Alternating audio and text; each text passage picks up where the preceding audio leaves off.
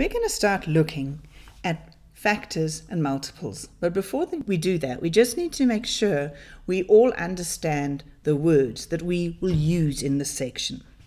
So if you look here, I have got something you probably know very, very well. Let's hope you do. That 4 times 3 is 12.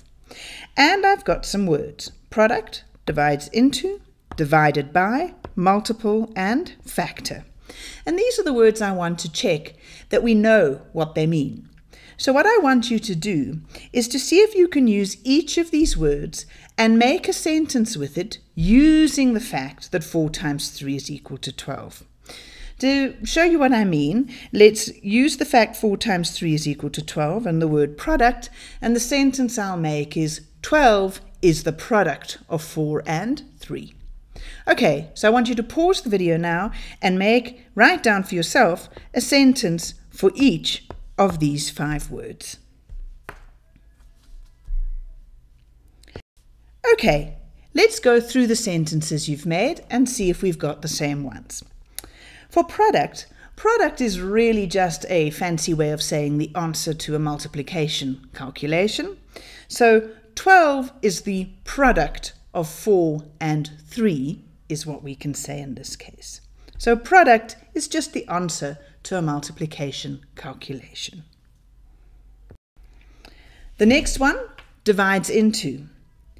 What we can say here is that 4 divides into 12 with no remainder, and 3 divides into 12 without giving us a remainder. This is because if you take 12 and you divide it by 4, you'll get the answer of 3.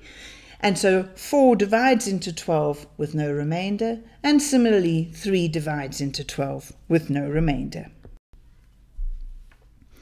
We can also say that 12 divided by 3 equals 4, or 12 divided by 4 is equal to 3. So those are the 2 different ways we use the words divided into, or divides into, or divided by. We now come to the 2 words multiple and factor, which we're going to be using a lot in this next section. So multiple, hopefully you got the sentences. 12 is a multiple of 3, or 12 is a multiple of 4. We're only interested in positive multiples, and what we mean by that is if we're looking for a multiple of 3, it's anything that's in the 3 times table. In other words, 3, 6, 9, 12, 15, 18, 21, 24, 27, 30, 33, 36, 39, 42 are all multiples of 3 because you can get to them by multiplying 3 by a whole number. The multiples of 4 will be 4, 8, 12, 16, 20, 24, 28, 32, etc., etc. And those are all multiples of 4 because you can get to them by multiplying 4 by a whole number. So that's what a multiple is. Factor is closely related, but just almost the other way around. Because 12 is a multiple of 3, it means that 3 is a factor of 12, and similarly 4 is a factor of 12. If something is a factor of 12, it means that it can divide into 12 without giving you a remainder. Check you've got these ideas right by looking at the following questions. So the first one we've done, 4 times 3 is 12. We can then talk about 12 being a multiple of 3 or a multiple of 4. And similarly, 3 is a factor of 12 or 4 is a factor of 12. What I want you to look at is, we could say we know for sure that 3 times 7 is 21. Make up the sentences for multiple and factor that go with that. We know that if we take 24 and we divide it by 6, we get 4. Make up the sentences with the word multiple and factor which go with that fact. Pause the video now and make sure you can make those sentences.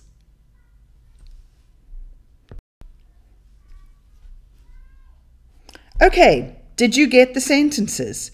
21 is a multiple of 3, and 21 is a multiple of 7. That's because 21 is got by multiplying 3 by a whole number. Similarly, 21 is got by multiplying 7 by a whole number. And 3 is a factor of 21 because 3 can divide into 21 with no remainder. And 7 is a factor of 21 because 7 can divide into 21 with no remainder. Similarly, 24 is a multiple of 4, and 24 is a multiple of 6. And 4 is a factor of 24, or 6 is a factor of 24. Okay, we've got our words right, so now let's proceed. Write down all the multiples of 3, and then write down all the multiples of 5. Pause the video now and just do that quickly. Okay, hopefully you laughed at me and thought, I can't write down all the multiples of 3 because they'll go on forever. So let's just write down a few. And similarly, if we write down a few for 5, we'll get a picture that looks something like this. So the multiples of 3, 3, 6, 9, 12, 15, 18, 21, 24, 27, 30, 33.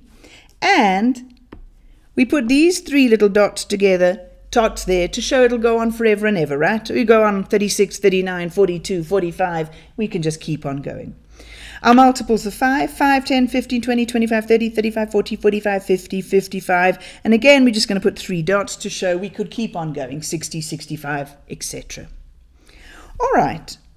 Now, if we have the multiples of 3 and the multiples of 5, we can ask, what multiples do they have in common? In other words, what multiples are in this list as well as in this list? Well, hopefully you can see that 15 occurs in both lists. And the next one I see that occurs in both lists is 30.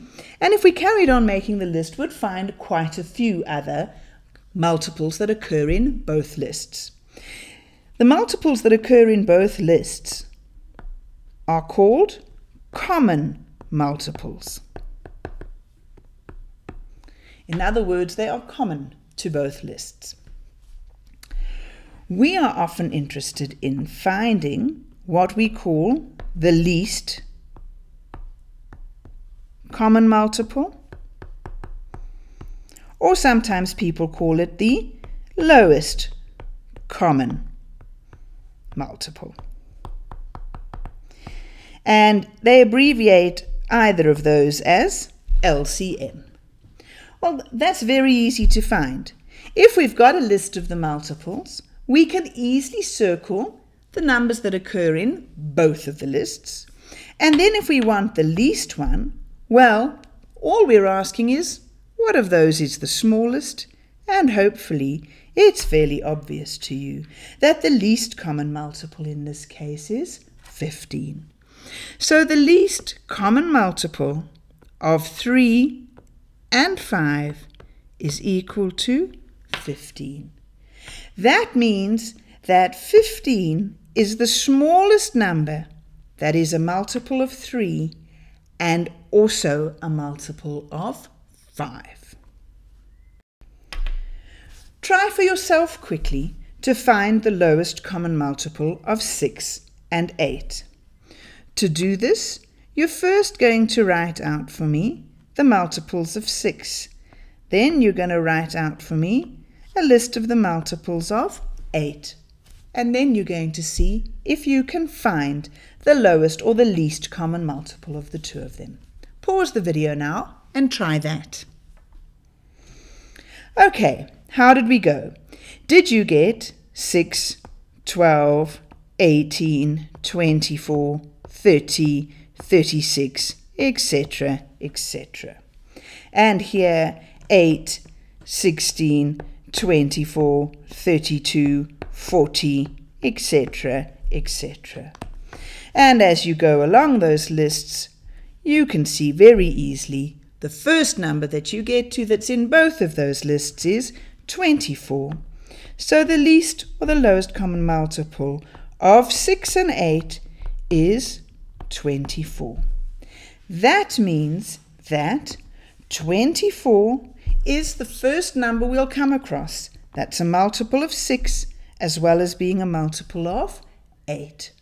This means 24 is the first number we'll come across, the smallest number we'll come across, that 6 can divide into with no remainder, and that 8 can divide into with no remainder. Okay, let's practice some of these ideas.